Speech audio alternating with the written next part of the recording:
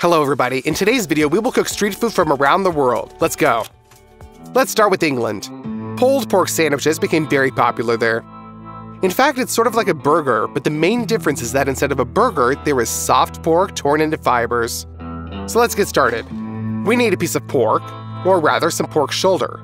Using a knife, we divide the piece into two parts. Now pour in some cumin, a mixture of peppers, and salt, and all this into the mortar.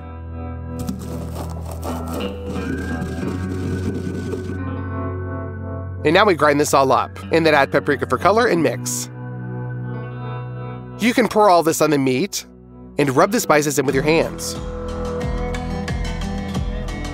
We transfer the pieces onto a baking sheet, and so that we get that smoky smell, we will cook on the grill. We fill it up with coals, and distribute them on one half of the grill. We throw on an ignition tablet and set it on fire. That's it, you can put the upper grill on. When the coals are lit, we put our pork on the half of the grill but there are no coals. Cover this all with a lid, and at a low temperature, about 170 degrees, we keep this on for as long as 4 hours. After this is all over, it's ready. We take it off of the grill, and with the help of 2 forks, we divide all this meat into fibers.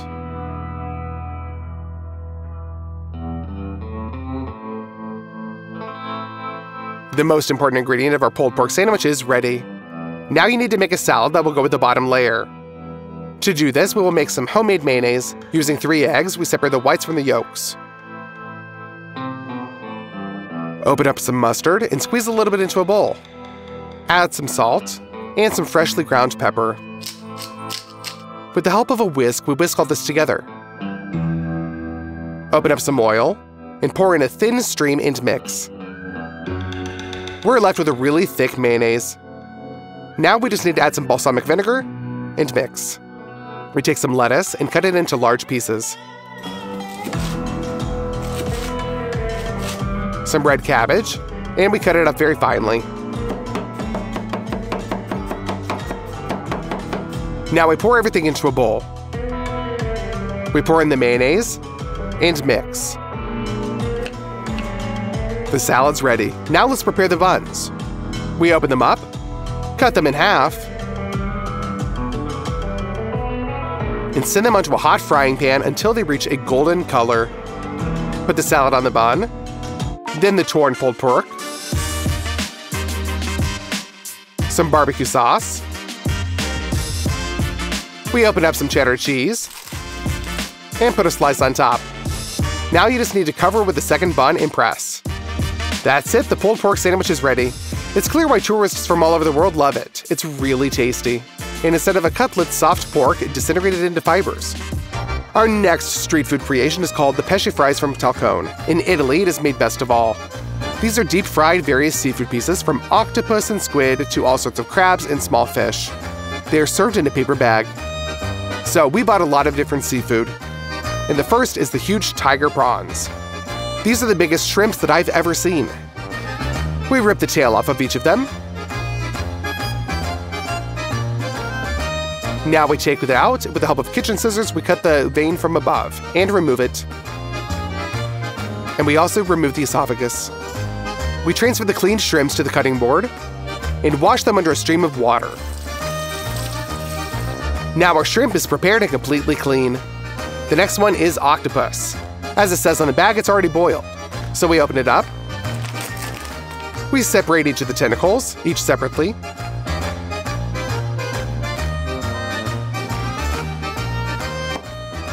And then we cut them into convenient pieces. That's it. The next seafood is very expensive. It's lobster. It's still alive. Therefore, we remove the rubber bands from the claws.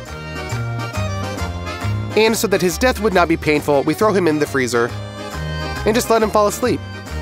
In the meantime, we fill the pot with water, put it on to boil, and throw the lobster into the boiling water.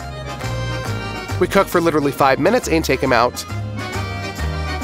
Using a knife, we cut him in half.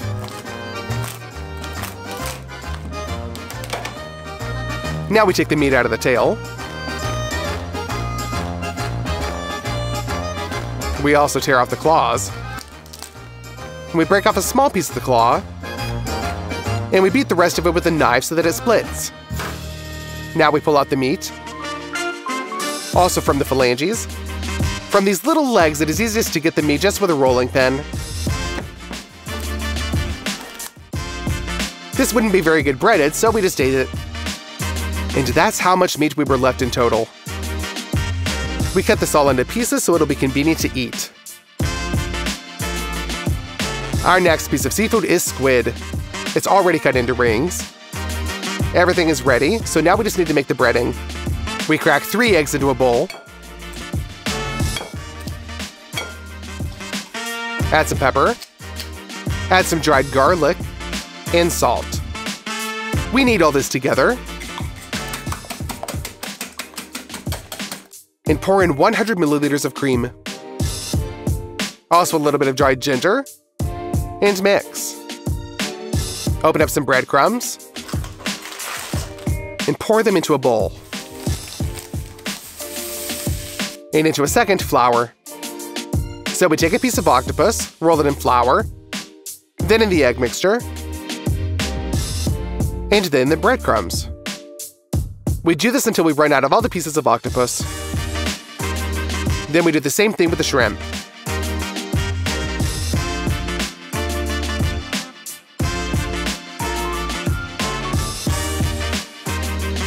But for the squid, we throw it right into the egg mixture right off the bat. We mix this up, and roll it in, turn in the flour alone.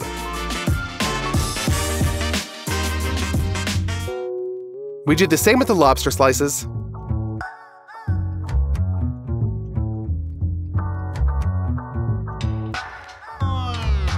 Now everything is breaded.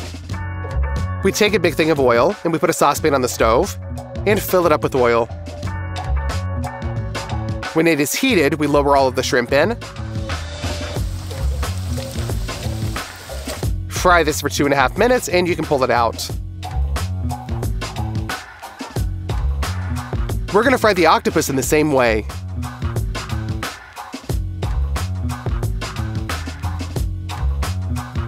Then the lobster.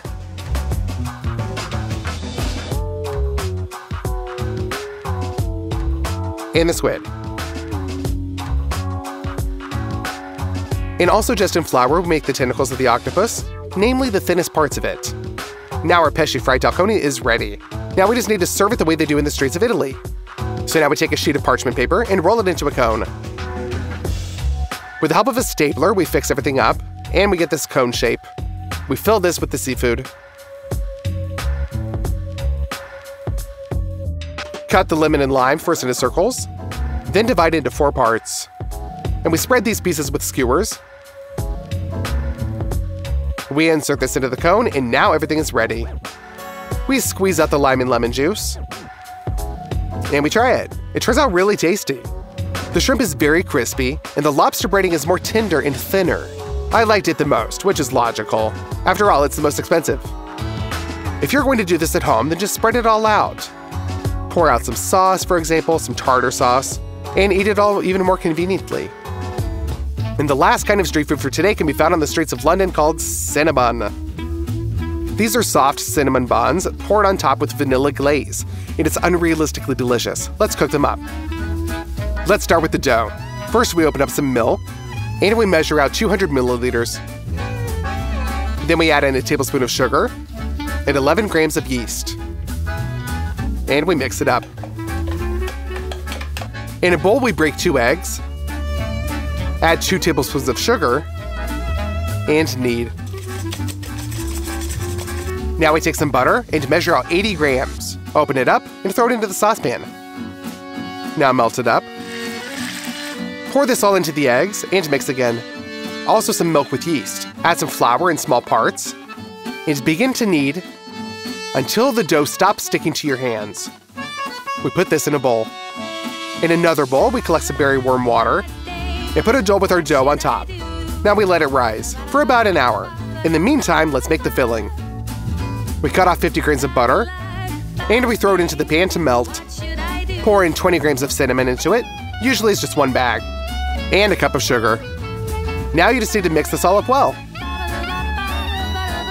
The dough has already risen and has become very soft. We dust the table with flour and roll out our dough. Now we sprinkle the dough layer with a mixture of cinnamon, sugar, and butter, and gently twist it all up. Cut the roll into segments 6 to 7 centimeters wide, and spread these out on a baking sheet. With your hand, press it a little bit on top.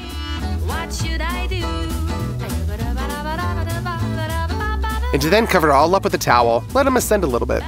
In the meantime, we break an egg into a bowl and beat it. Now we wash the future Cinnabons with this mixture.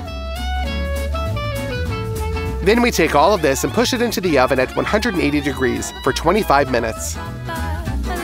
Now all that's left is the glaze. We take a Philadelphia-type curd cheese. We collect a tablespoon and set it into a bowl. Also 50 grams of butter and 100 grams of powdered sugar. Beat this all well with a mixer. Now you just need to add some vanilla extract. Mix this all up again and the glaze is ready. We take the buns out of the oven for now. We transfer a couple of pieces to a plate and glaze them.